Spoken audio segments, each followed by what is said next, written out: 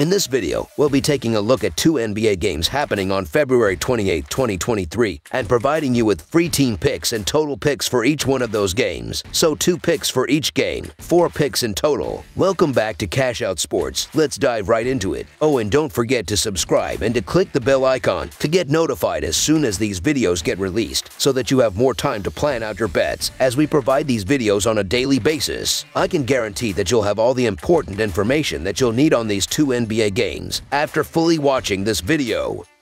One more thing before we start. If you would like to gain access to our best exclusive betting picks to take your sports betting journey to the next level, then check out our Patreon in the link down below, where we offer our best bet single picks, best bet parlay picks, and much more. Now let's get started.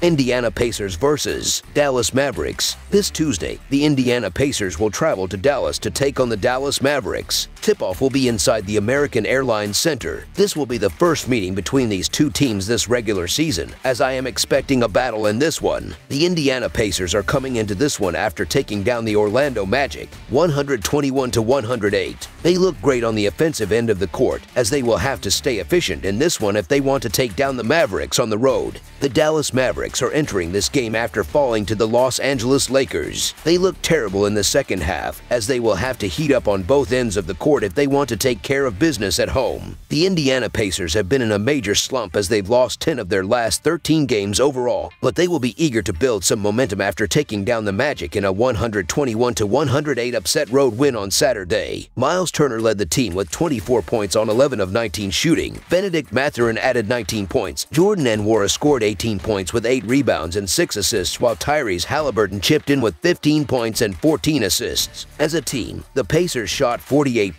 from the field and 15 of 40 from the three-point line as they wrestled with the Magic in a tightly contested first half before they exploded for 70 points in the second half to pull off the much-needed victory on the road. Meanwhile, the Dallas Mavericks have been in a bit of a rut as they've lost 4 of their last 5 games overall, and they will be hoping for a better result after coming up short against the Lakers in a 111-108 loss on Sunday. Luka Doncic led the team with 26 points, 9 rebounds, and 5 assists. Kyrie Irving added 21 points with 11 rebounds and 5 assists, while Tim Hardaway Jr. chipped in with 17 points off the bench. As a team, the Mavericks shot just 41% from the field and 20 of 49 from the three-point line as they jumped all over the Mavericks from the start to build a 27-point lead, but they lost focus and let the Lakers back into the contest, which cost them in the end as the Lakers closed the final 2 on a 9-5 run to steal the game in a tight finish. The Pacers are 2-8 against the spread in their last 10 road games and 5-2 against the spread in their last 7 games, playing on 2 days rest.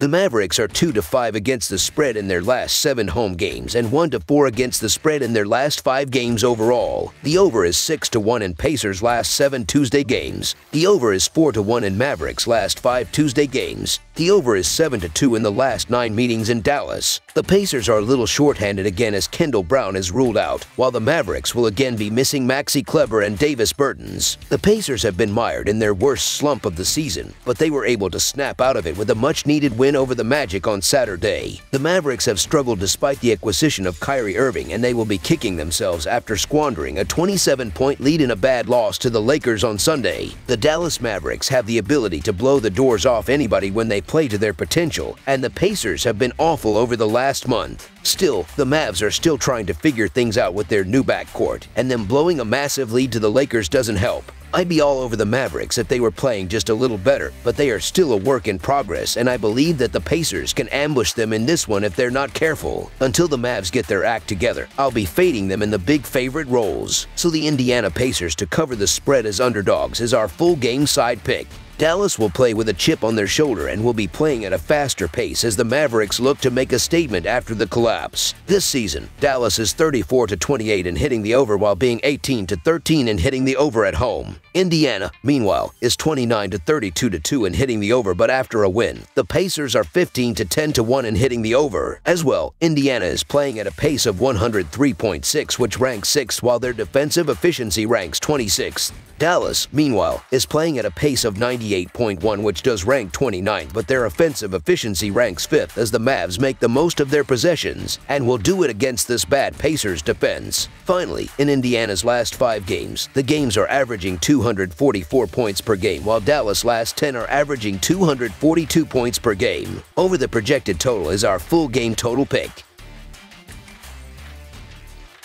San Antonio Spurs vs. Utah Jazz. A pair of old Midwest Division rivals take the floor in a battle of Western Conference teams in the Beehive State. The San Antonio Spurs are on the road as they play the second game of a 2-game road set with the Utah Jazz Tuesday night. These teams met on Saturday night, with the Jazz taking a 118-102 home victory to square the season series at a game apiece. In the all-time regular season series between the teams, the Spurs own a 111-89 advantage, but the Jazz have won 6 of the last 9 meetings heading into this contest. The San Antonio Spurs have been in dreadful form as they've lost 21 of their last 22 games overall, and they will be hoping to put a halt to a 16-game losing streak after getting routed by the Jazz in a 118-102 road loss on Saturday. Jeremy Sochan led the team with 22 points. Keldon Johnson added 18 points, while Zach Collins chipped in with 15 points. As a team, the Spurs shot 39% from the field and 9 of 34 from the three-point line as they poured in 65 points in the first half to jump out to a 14-point lead, but it was like a different team showed up in the second half, where the Jazz dominated by 63-37 to blow the Spurs away in the end. Meanwhile, the Utah Jazz are starting to build some momentum with 4 wins in their past 6 games, and they will be aiming for a 3rd straight victory after taking down the lowly Spurs on Saturday. Lauri Markkanen led the team with 27 points on 9 of 17 shooting. Kendrick Nunn added 15 points.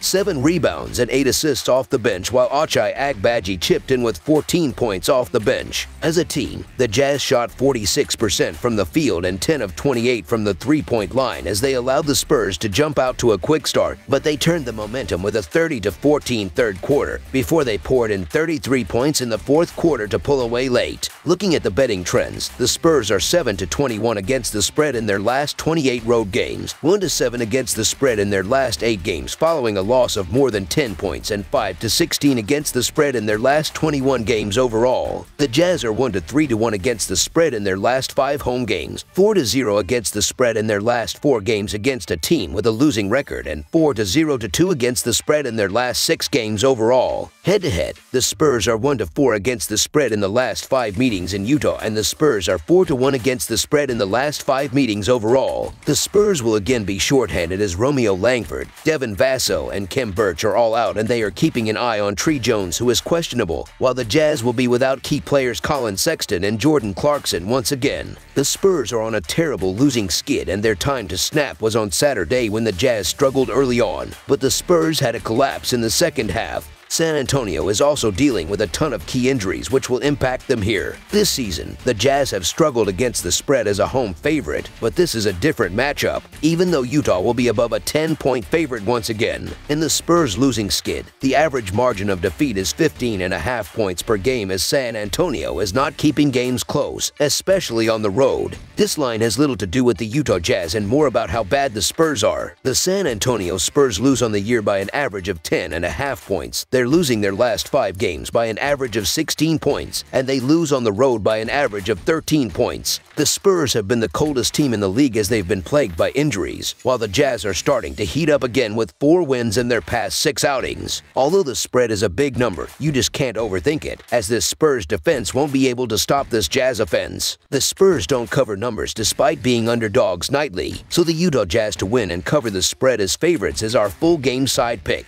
San Antonio heads into this game having seen the over post a 35-25-1 record this season. The Spurs have stayed under the number in 7 of their last 11 games heading into this contest. San Antonio has embraced the running game, which is something unusual for a Greg Popovich-coached team, as they entered this contest 6th in the league with 101.2 possessions a night, while they are 27th in turnovers with 15.5 per game. Utah has seen the over hit in 33 of their 62 games on the season entering Tuesday night, though they have posted 4 straight undares. The Jazz have had issues with turnovers all season, ranking 26th in the league with an average of 15.4 turnovers per game. Utah is 12th in the league in tempo as they averaged 99.9 possessions per game this season. We saw the teams fall well short of the number in Saturday's game, and 3 of the 4 previous meetings have fallen short. Under the projected total is our full game total pick.